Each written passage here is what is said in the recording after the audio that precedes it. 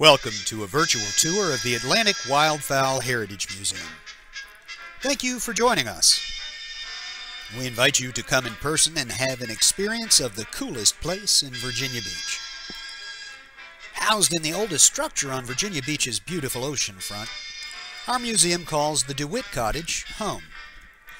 The edifice was built in 1895 by B.P. Holland as a wedding gift for his new bride. The property was purchased in 1909 by Cornelius DeWitt of Norfolk, Virginia, and became the family's permanent residence for nearly 80 years. The DeWitt family, already large in 1909, grew to 10 children by 1913. This museum was opened in 1995.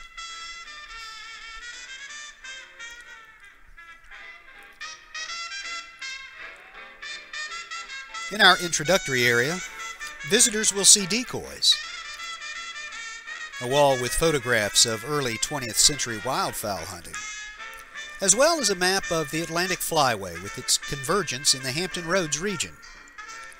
There is an explanation of diving and dabbling ducks, and a tableau of the fragile environment of Back Bay.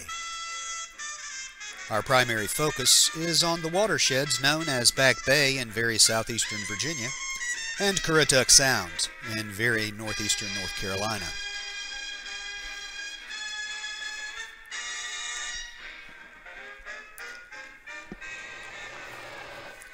At the entrance to our carving room, there is a brief history of decoy making in North America, which goes back nearly 1,000 years.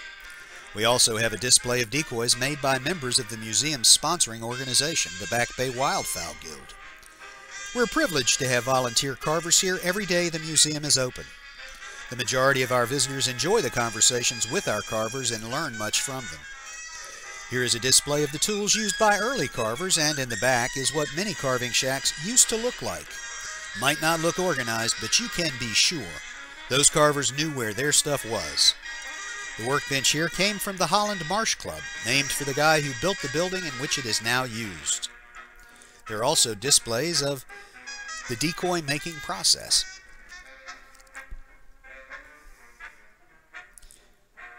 The setting of the main gallery is meant to evoke the club room, to where gentlemen wildfowlers would end their day with stories of their hunting and nature observations over the course of the day.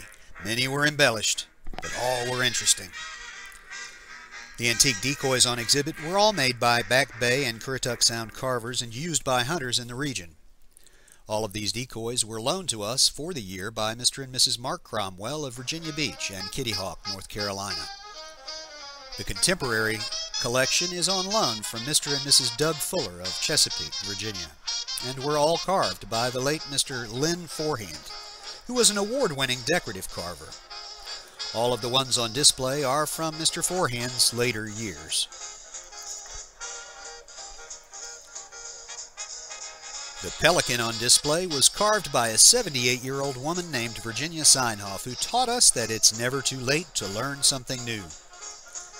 The turkey and fox tableau were carved by Mr. Bob Morrison of Harrisonburg, Virginia, and on loan to us from Mr. Larry Lambert.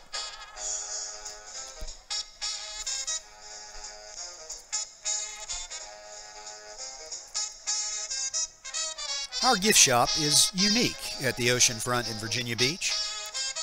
We don't sell trinkets or junk. All of our merchandise is of excellent quality, and most all of it is made in the USA.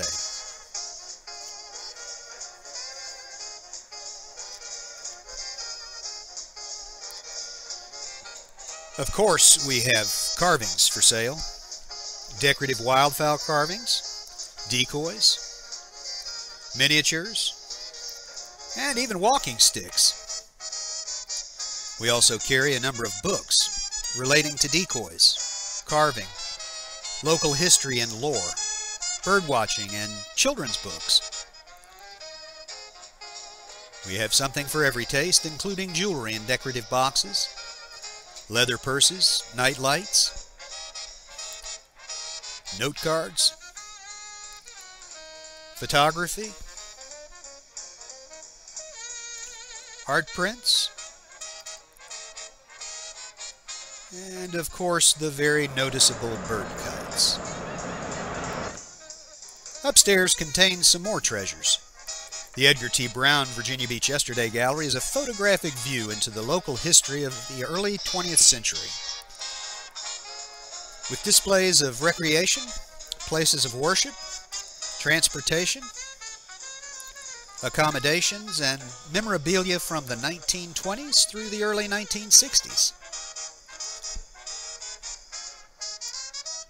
In this gallery, we also have displays of various hunt clubs. There were at least 50 of these clubs which dotted the shore and marsh lines of Back Bay and Currituck Sound prior to the openings of the Back Bay and Mackay Island National Wildlife Refuges and Virginia's False Cape State Park.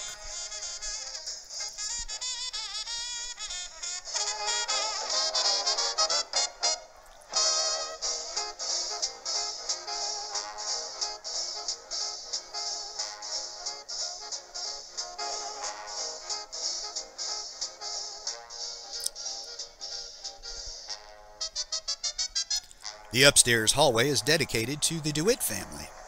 At the second floor landing, most visitors notice the 13-foot 3-inch handcrafted surfboard constructed by the youngest DeWitt son, Peter. With this artifact are various photos of the DeWitt family over the years. The last room on the second floor is the art gallery. As in the main gallery, all of the artwork on the walls was created by Lou Schifferl, a prolific wildlife artist. Paint, carvings, and pen and ink. Mr. Tommy O'Connor of Capeville, Virginia graciously loaned all this artwork to us for the year ending in May of 2015. Our exhibits will be changing in May, so if you're in town before then, come and see us. And when you come back, you're invited to come and see the new exhibits. Thanks for watching. And know, you are welcome when our open sign is hanging.